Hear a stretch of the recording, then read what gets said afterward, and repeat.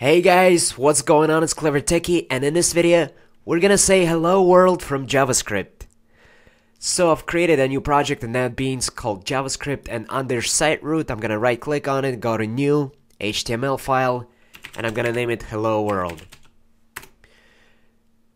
Okay, so NetBeans generated a new HTML template, and at the top you can see here doc type HTML, which means the browser is going to be interpreting our page in HTML5, which is the new version of HTML. And we can go ahead and insert JavaScript anywhere on our HTML page, and we do this with a script tag.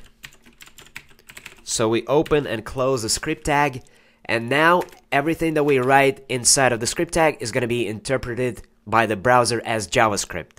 So we can say alert, which is the built-in function in JavaScript designed to create a message box, and this function takes in a string parameter, which is going to be our text displayed by the message box. So we can say hello world, and then we end the statement with a semicolon. So we have just written a full statement in JavaScript, and we can now consider ourselves JavaScript programmers. So this part is going to be before JavaScript code, and then after the browser parses and runs the JavaScript code, this part is going to be after JavaScript code. So if we now view this in a browser, we're gonna get hello world, and over here you can see that we don't have the after JavaScript code part yet because our JavaScript code is still running. And if we now click OK, we now get after JavaScript code. And if I go to view source, you can obviously see that we have before JavaScript part, and then we have our JavaScript, which is run, and after the JavaScript is done running, the other part is parsed by the browser, which is the after JavaScript code. So that's how that works. Okay, and this script tag is all we need to do to let the browser know that we're going to be coding in JavaScript. The script tag's default language is JavaScript, and I'm saying this because in the past you may have seen a language attribute to specify what kind of language we're gonna be coding in, and this doesn't make any sense anymore, obviously, because JavaScript is a default language. So all we need is a script tag. Also, in the past there was a type attribute specifying the type of our script, and that's no longer needed either because, again, the default language of the script tag is JavaScript.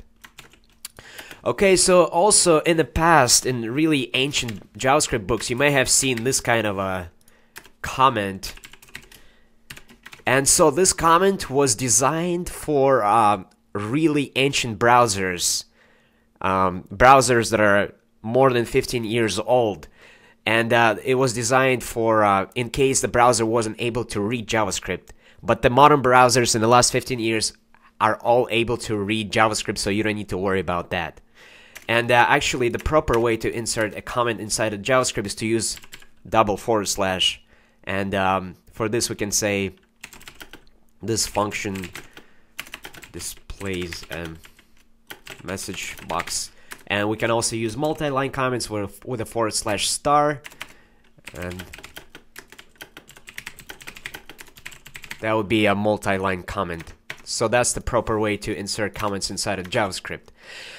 Another way to include JavaScript is to use a attribute named src. So we would use the script tag, and then we would provide the URL where the JavaScript file is located, and we can create a new JavaScript file with extension .js. So I'm gonna go ahead and create one here, and you can see that this file script has an extension JS, and obviously we don't need to specify the script tag anymore because the browser already knows this is a JavaScript file and it's going to be interpreting and parsing out JavaScript the way it's intended without us having to specify the script tag. So here we can say alert script.js says hello, and then we can include it in the src attribute by saying script.js So that would be the relative way of including the script. And now let's go ahead and run the file. And now we have script.js says hello. If we click OK, we have hello world, which is our original script. And if I click OK again, then we have this part after JavaScript, which is executed last. Okay, so that's how all of that works. And you cannot have a script src equals script.js and then also have the code inside. So that's why I have this script tag separate from this one. You need to have one or the other. And another advantage of including a file like this is because the browser is only going to download the script once and then store it in its cache.